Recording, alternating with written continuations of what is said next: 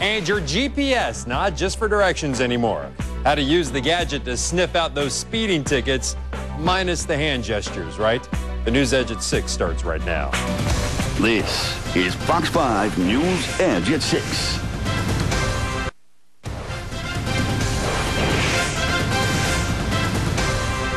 Riding in on Connecticut Avenue this afternoon, I kid you not, there was a stationary speed camera on one block, a mobile speed camera on the next, and 2 cops running radar on the next. 3 speed traps in 3 blocks.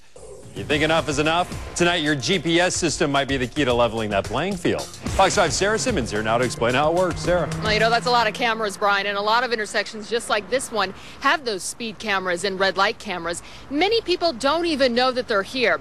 They're meant to slow people down. Others, though, they just say that it's a money-making opportunity for the city.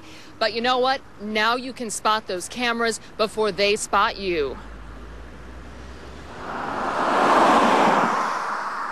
The cameras dot the D.C. region, cameras used to deter drivers from speeding or from running red lights. But Joe Scott believes the cameras are over the top. Living around here, I found out that a lot of people are getting red light camera tickets and speed camera tickets just for barely going over the speed limit. So he found a way for drivers to find the cameras before the cameras could catch them. See, now I'm going over the speed limit. It's called PhantomAlert. This device is basically a GPS system that houses information on where thousands of speed cameras and red light cameras are located.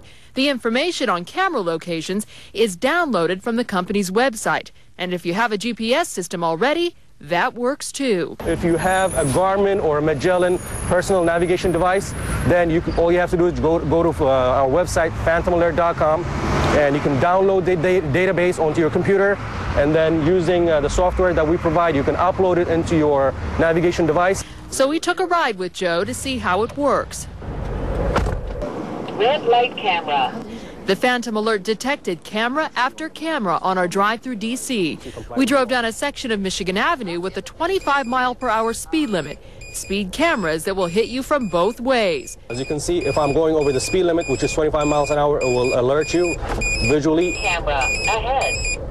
And if you try to slow down, it will go off, and here's the camera.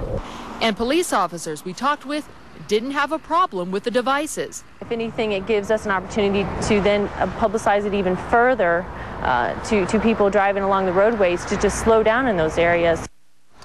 And in fact, the speed camera locations, they are public knowledge. Many of the police departments have them on their websites. Sarah, how much advance notice does this thing give you? I mean, or if you're going fast enough, are you going to be by it before it goes off?